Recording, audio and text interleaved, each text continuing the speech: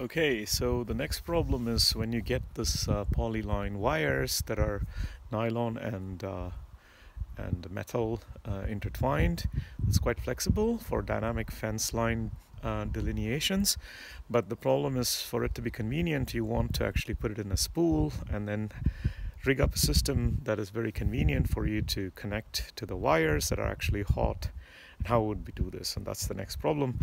And the simple solution is, so here is the 150 meter polyline wire. I just took some wood and put these plastic spindles that the actual material came in, and then on one end I'm going to have a knot tied to a hook, and then I'm going to sort of twisty tie it with this, so it's an insulated twisty, so then that's very secure there, so I can always dislodge this. And this is going to be a hook that's slightly spring loaded, so that it puts some tension on the actual electric line on one end, and then here we can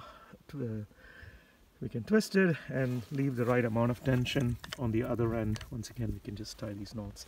So this is done a bit nicer with this plastic model I could buy, but this plastic model unfortunately holds only 75 meter wire, which is actually fine.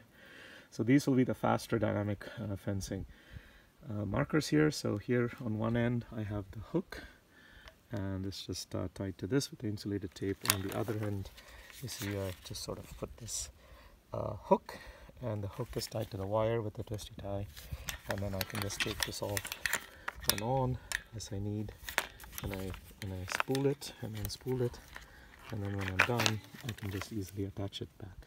Okay, so that's the idea with creating a very quick spoolable, tensionable polyline wiring.